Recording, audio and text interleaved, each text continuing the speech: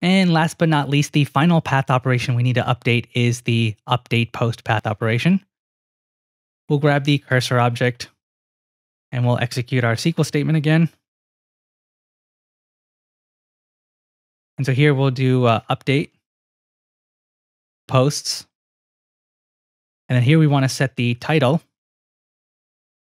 And what do we want to set our title to? Well, that's going to be passed in from the user. So any kind of data we get from the user, we have no idea if they put in, very suspicious SQL data. So we always want to put the placeholders. And so all the fields that they can update are going to be the title, the content, and published. So then the next one's going to be content. And the last one's going to be published. And then we'll pass in those values, and that's going to come from our post object.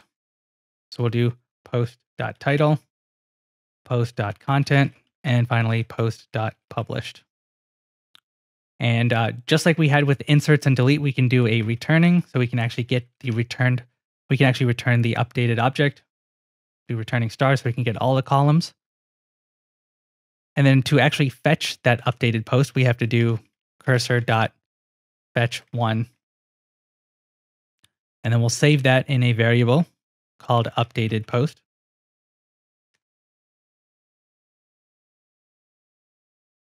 And then we can remove this. This is our previous code. And then for the little check to make sure that we actually got and updated a post, we can get updated post. If we didn't, if it returned none, then we're going to send a 404 because a post with that ID didn't exist. And then we can delete all of this nonsense. And then what we return back is going to be updated post.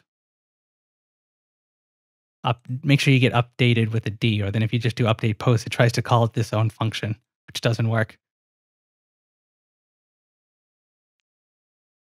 And I'm just going to see what I have in my database. So I've got a post with an ID of 1. So we're going to update him. You can see currently the title is first post.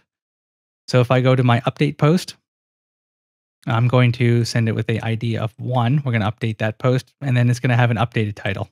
So if we see that get updated, then we know it worked. So we'll do a send. We can see what we got back. And so it looks like it updated, but let's actually double check with our database. And it did not update. And I'm sure you guys can take a guess as to exactly what went wrong.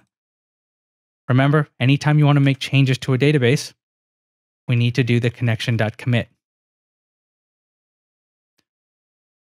So let's try this again. All right, so we got the same result. Let's take a look at our database, run this, and then we've got updated title. It looked like it updated both. And that looks like a bug. So what did we do wrong? Well, if you look at our code, we're updating every single post because I didn't provide a where condition. What post do I need to update? So that's a mistake on my end. So we have to do where, and then we'll say ID equals, and that ID is going to come from this value. So we're going to put another placeholder there.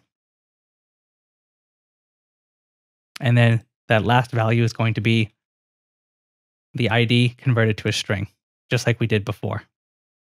So simple mistake. I'm going to save that. And before I do that, I'm just going to change this back to first post. And I'm going to change this back to second post. And then it's going to have some random text. And then we'll save that. Then let's update this. All right, so we updated our code. And then let's take a look at our database. We'll run this again. And we can see that it was updated. And you'll notice how that first post then moved down the list because it was most recently updated. But we updated just one post this time. And then last but not least, let's try to update a post that doesn't exist. So I'm going to search for an ID of 23, try to update that. And then if I do that, we can see that we get a little bit of an error. So what happened here? We got data equals null. And so it looks like this didn't work, and it looks like it changed back to update post. So make sure you reference this variable. So I need that D. Now let's try that. And now we get the correct 404.